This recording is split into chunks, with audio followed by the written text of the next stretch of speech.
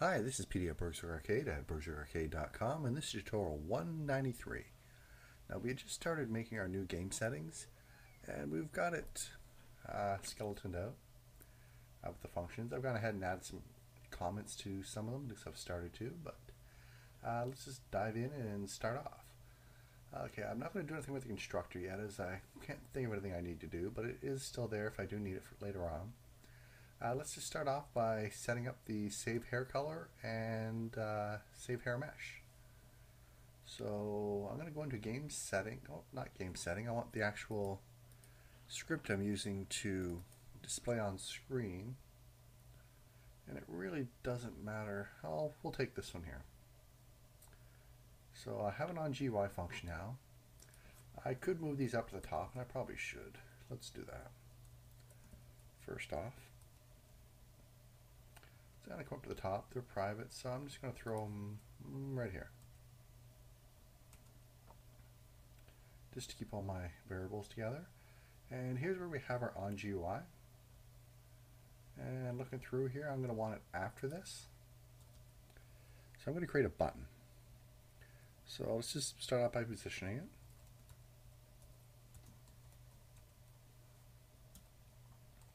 And we'll want a new rec. I'll fill that out in a minute, and I'm just going to want to say save. We'll just say next, which is actually going to save our character customization parts. And I want to position it right up, in the bottom right-hand corner. So we'll just say screen dot width minus the width of this button. I'm going to make it probably 50 should be good enough. And well, I guess we're going to add a bit of offset, and I think I might have added an offset up here. If I didn't, I could add one, but I want a 5 pixel offset, so I'm going to say 55. And then we'll do screen height.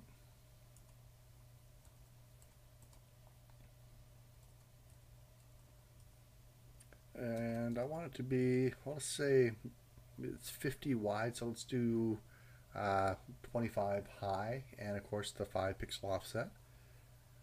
So that's 30, and then the actual size.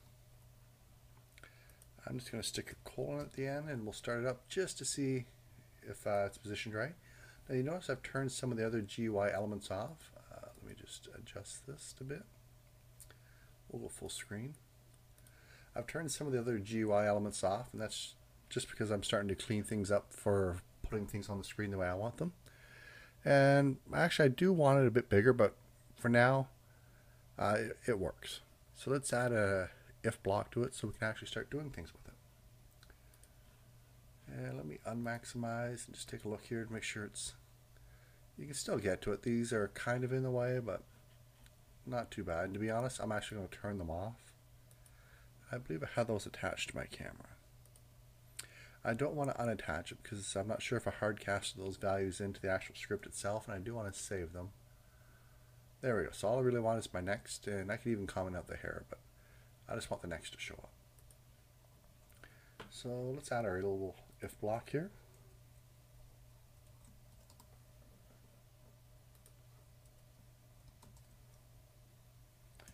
And I'm just going to call a new function. And I'm going to call this function, let's make it private.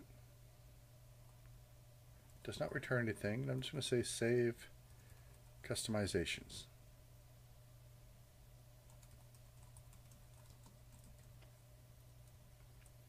And I'll just call that function up here.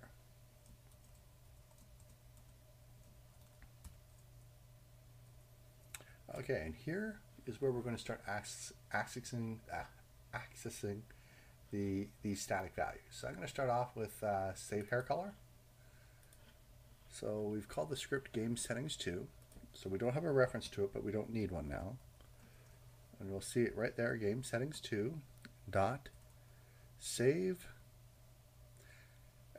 hair color we're going to start with. And we'll notice here that it takes an int. So we'll want to get the index of the hair from here. So looks like we have our instance of the hair class as hair dot, and it should be hair color index, or selected hair color. Let me just go in and check just to make sure that's right. I usually call them indexes, but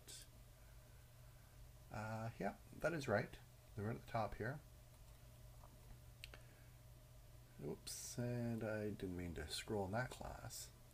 I want to go to this one, and let's actually go over to this method, and we'll just do a debug log here to see what's happening.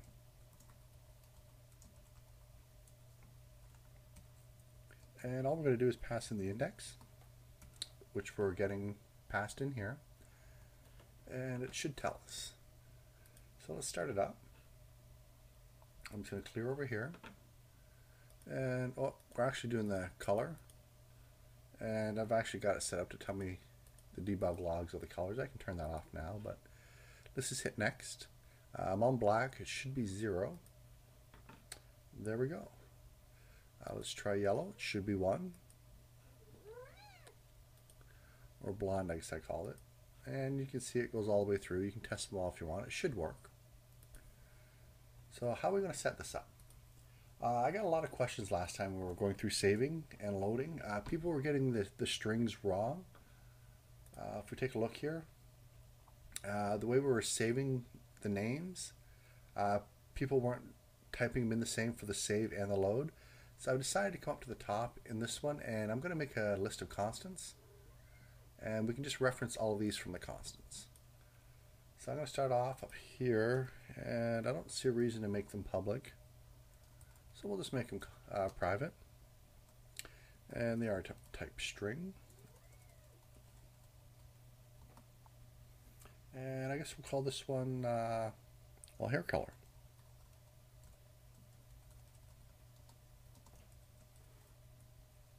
And I'm just, well, let's actually type it out. And we'll come down here, we'll actually start creating the string. I want it to be quite similar to the ones that we already have, so let's just pick one. One without variables. So here we go. This is actually when we're loading it up. Let's see where we're actually saving it. We were saving our character name, right? Yeah, right here. We actually want an int though, so we are going to have to pick one with the variable. That's fine. I'm just going to copy this in. And I'll just come in, paste it in, tab it in. Now we're going to want to set an int, and this is just like before. We have a key, and then we're going to have the value. And the value is what we're passed in. The index and the key will just be that. The constant we set up top. And then in our load, let's go over and take a look at our load. It's been a while since I've looked at this script, so I just want to see how I was doing things. I assume I wasn't doing anything very special, but yeah, it's right here. So we actually want to return what comes out. So we'll come in, and I'm just going to paste it up here for now. Whoops, I went into the comments.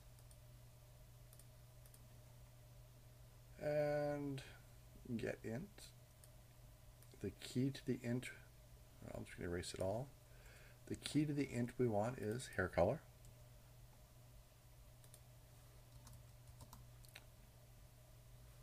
And I think that's all it takes is just the key name. Let me just check. Yes, it does. And you can assign a value if for default, which I will. So load hair right down here. So if there, for some reason there is no value stored, I'm going to say make it 0, which will be black, or whatever color you have set as your first one in the list. And of course we actually want to return this.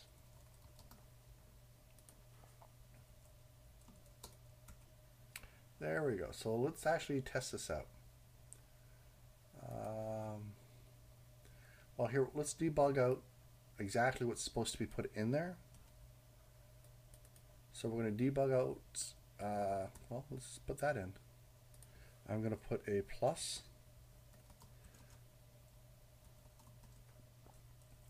Actually, I'm going to put a colon in between them.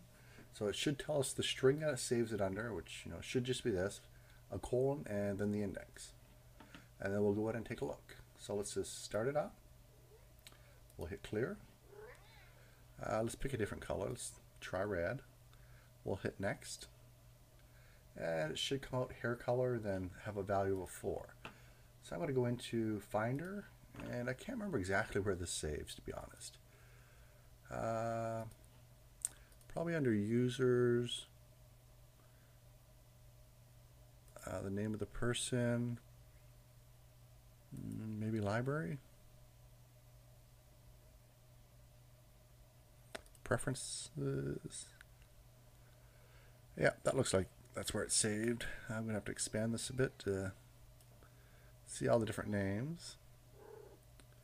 And this is the one I'm playing right here.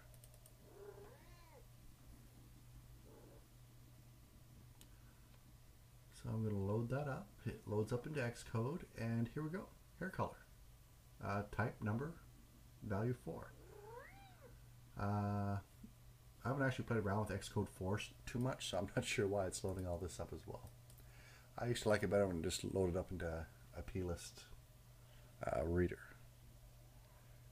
But it seems like Xcode now. But anyway, so that's exactly what we wanted, and this here is automatically added by Unity. So let's close that down. I'm actually going to leave this window open. I'm just going to minimize it. And I'm going to go back into MonoDevelop, and I'm going to add a load function to our game settings. So not game setting, player model customization. Now this obviously doesn't need to be here. I just want it here for testing. So private void load, I'm just going to say settings.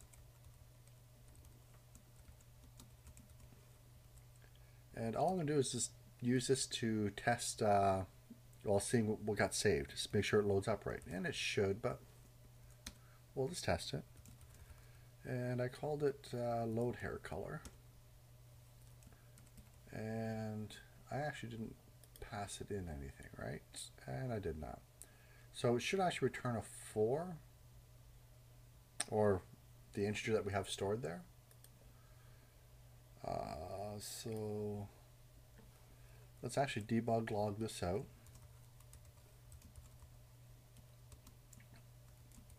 And I'm going to put a string on just in front of it. And I'm just going to say saved value. And then we'll just close it off.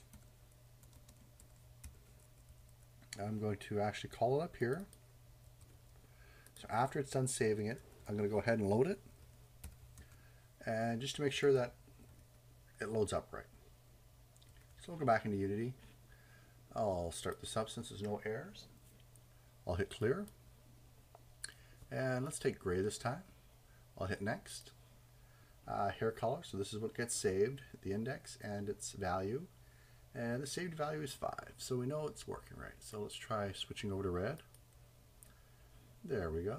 And of course you go through and test all of these. Not much to it. As you can see, it's pretty easy, and I think by using our constants up here, let me just scroll over, it should cut down a lot of the typos people are having. But we'll go through and fill the rest of these out. Since we got the basic structure already set up, it shouldn't really be too hard. The next few tutorials we're going to be going through is getting a reference to all the different body parts that we have hooked up, and we'll save them off. At least all the ones I currently have hooked up. So we have what, the body type, the hair mesh, and the scale, and all the rest of the body parts that you're using exact same way. You're probably not going to have all the exact same body parts set up as I do, but you should. As you can see, this is pretty easy. We can actually comment out this debug log statement, so it's one line of code pretty much in all these functions. But anyway, that's it for this tutorial, and I'll see you in the next one. Bye bye.